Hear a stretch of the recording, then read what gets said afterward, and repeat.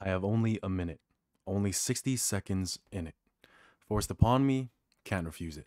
Didn't seek it, didn't choose it. But it's up to me to use it. I must suffer if I lose it, give account if I abuse it. Just a tiny little minute, but eternity is in it. If you look at a mountain or a hill, the taller it is, the more impossible it seems to overcome. If you look at a road and cannot see your destination in the distance, the more hopeless you will feel, and the urge to turn back or to stay in place will creep in your mind.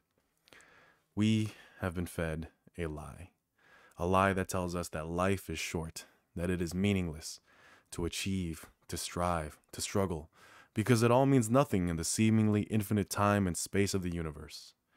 In a million years, it will not matter. In 1,000 years, it will not matter. In 100 years, it will not matter. So why then would it matter today, tomorrow, or even 1 year from now? For one simple reason. Time is constant, but you are not.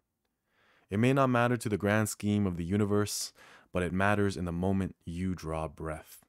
I do not care of my importance on the cosmos, the movement of the stars, or the rising of the sun. I only value the importance of my life in the time that I was given. I was thrown into being, thrown into a cold and uncaring world, but I can generate warmth. I can display empathy and compassion that a million years of existence cannot. And I can do so in 1 minute, in one moment at a time. If you feel overwhelmed in life, lower your scope to the next moment, the next breath. 1 million years from now does not matter at all to the 1 second from now. If you think you cannot lose 100 pounds, start by losing one.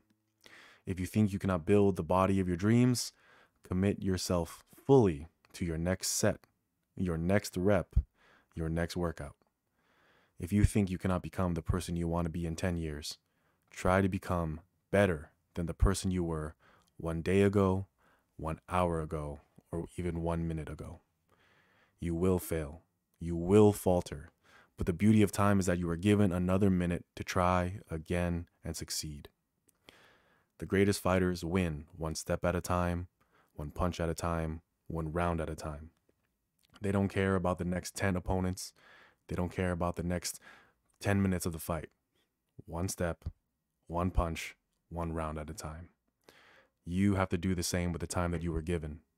Start where you stand. Start this minute. You may have many minutes left, and they can be as meaningful and as valuable as you make them.